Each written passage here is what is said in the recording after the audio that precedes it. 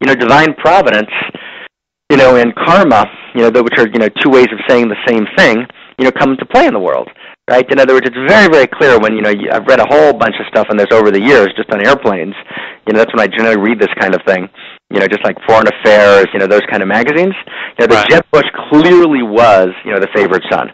He was the talented son. He was the son who did the right stuff. He was the son who followed the rules. He was the son who made Dad proud. And oh my God, George became president. It's a wild story.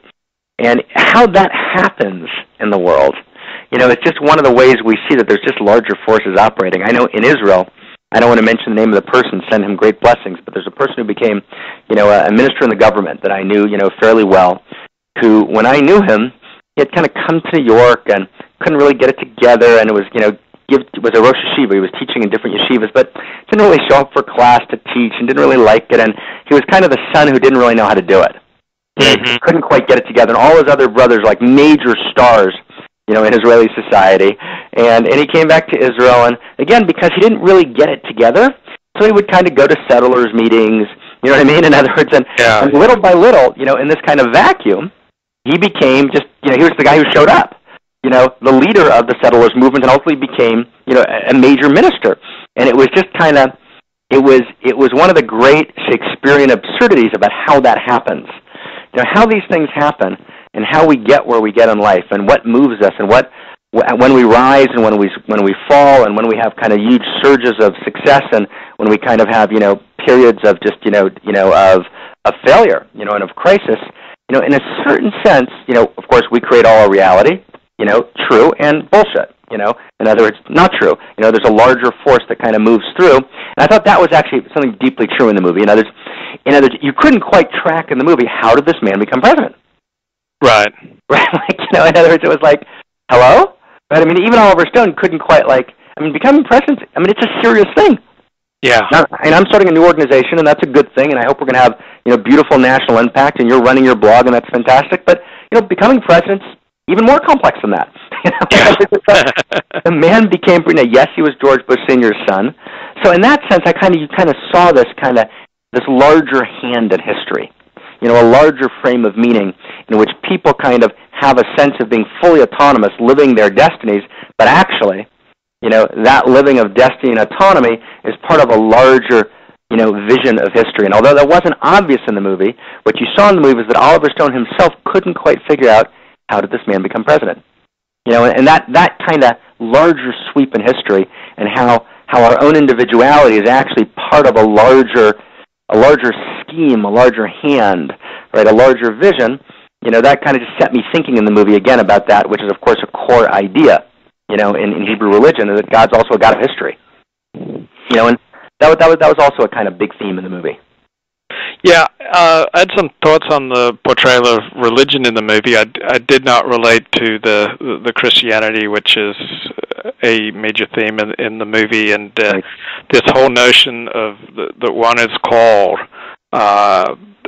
About a week before I watched the movie, I saw a commercial on YouTube that starred a young Russell Crowe, and he was in a commercial for Avondale College, which is the Seventh-day Adventist college where I grew up. And it's all about the ministry. You have to feel a call from God to it. And it just seems so unreliable. From a Jewish perspective, we believe that the last time that God called people was I think Micah the prophet. The prophecy ended essentially about 2,400 years ago, and we don't rely on that.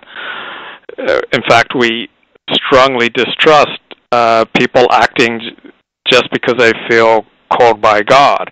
It's not the way we talk, and it's not the way we think, and we don't overturn Jewish law, and we don't we don't make major decisions based on, we believe that God told us something, and so I don't relate to that. Here you're betraying both your Lithuanian misnagdish, they would call it, tendencies, and also I would say your Pregarian tendencies. In other words, you're expressing, very well, as you often do, one side of the story. Right? There is a side of it's kind of like saying God's not in trees.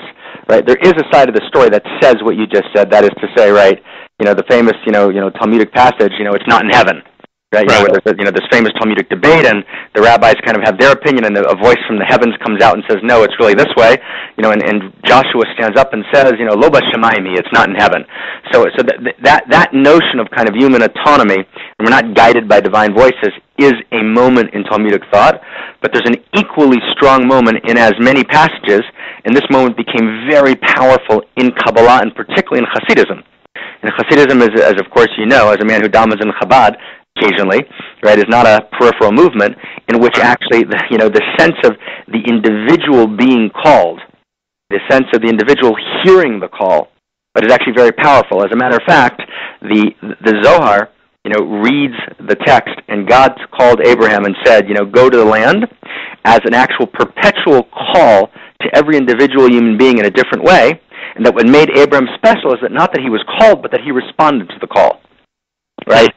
So that kind of split, which is the kind of thing that that you hear in certain kind of ethical, monist, rational Jewish circles, is correct in that it captures a certain Jewish sensibility. I want to honor that. I'm not, it does capture sensibility. What you're saying is real, but as is often the case, it's only half the story, and complexity is in some sense to hold them both. Meaning not to get lost in the intoxication of the call. There's a danger to the call. As Ramdas used to say, and how do you know it's not the plumber? In other words, right. Who's calling, right? And so the ability to be, Freud always said, right, man's ability to be a genius, right, is the genius of self-deception, right? And so there's a danger, in the intoxication of the call, and the idea of just kind of living an ethical life, living a good life, and if you make a mistake, picking yourself up again, transforming and evolving further, and then doing it again and again, constant, challenge to live ethically, do tshuva, live ethically again. That's the Jewish cycle, right? We do tshuva every day, meaning we repent every day for whatever we've done wrong. Every year we do, a kind of account of that year, and we keep trying to, spiral upwards in ethical behavior, based on a very this-world kind of focus on how we live. Yes, that's all true, and inspiration is real, and the call is real, and what's actually interesting if you think about it, this is something that Rabbi Soloveitchik pointed out many, many years ago.